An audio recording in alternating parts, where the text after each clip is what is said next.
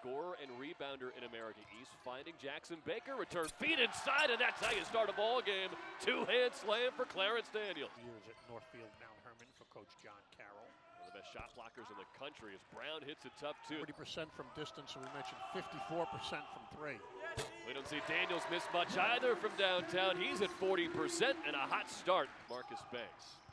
72 made three-pointers this year, 73 made three-pointers this year. That is top 50 in the NCAA. Awarded with more minutes by Coach Nathan Davis. Had a big offensive rebound and put back in the second half as Deion Brown keeps cooking early. And he takes it away.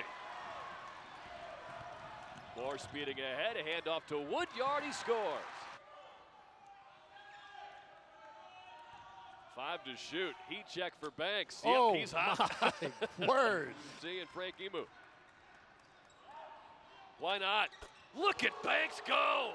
Nathan my Davis. Goodness. Of this possession, Daniels a three. He got it. Him for 5 minutes in the first half. We'll take it right to the rim. Can't hit, got his own miss. And now a foul, +1. That's been indicative of the whole day. Shots look good, leaving the hands, and hit the front rim. Oh, Lorco Lloyd with the exclamation point. For the Retrievers. Corner three, Clarence Daniels. There you go. Robinson, Woodyard, open three. Got it. Correct. Sapp is a very good three-point shooter. So is Jackson Baker. Defensive intensity from UNH. But there's no stopping Marcus Banks today.